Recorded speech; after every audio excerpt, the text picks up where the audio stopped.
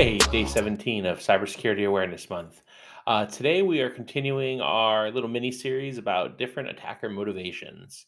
And today we're going to talk about, the most common probably, or the one at least we're most familiar with if we're dealing with the small business space, and that is the financially motivated attackers.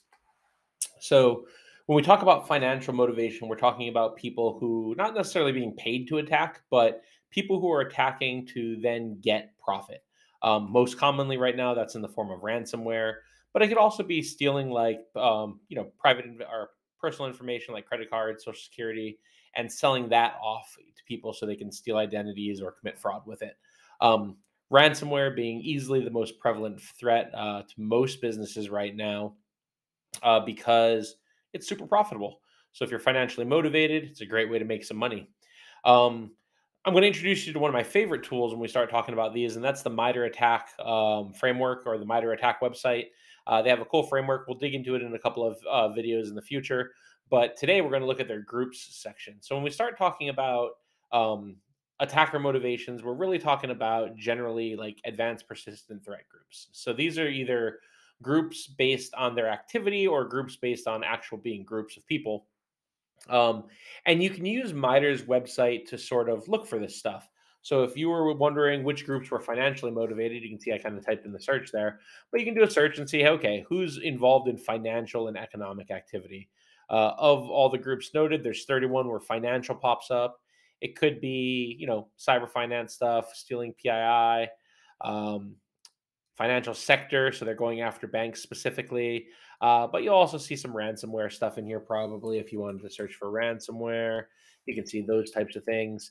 So super good resource if you're interested in what kinds of groups exist out there and what their sort of MO is. Some of them have cool names, some just have numbers. Aquatic panda. We have fancy bear is a big one that's in here somewhere. There's all kinds of names here, but check out the website.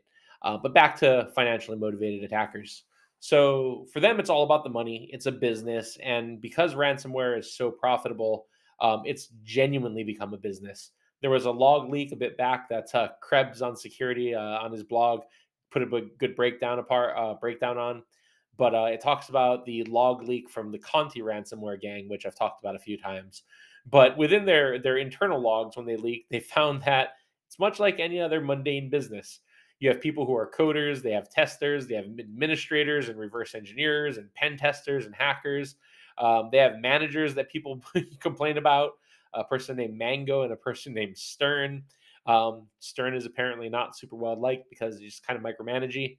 But you can see in their logs that they're like everybody else out there doing their job, except they're building malware that steals from other companies. Um, but this is why they're so hard to stop. It's the only way you end stuff like this is you ruin the business case, right? So until businesses can raise their level of security to make it much harder to attack and much harder for these ransomware gangs to be successful, they're going to keep doing it.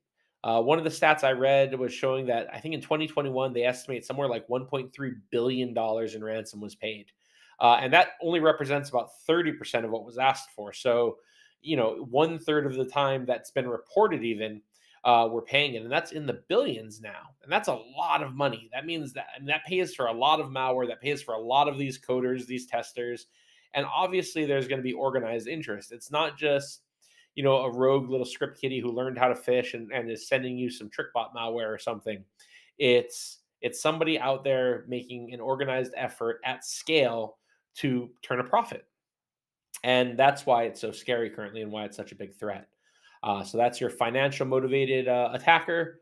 Definitely the one probably closest to the top of most businesses' list of threats right now. So be on the lookout. Defend your networks.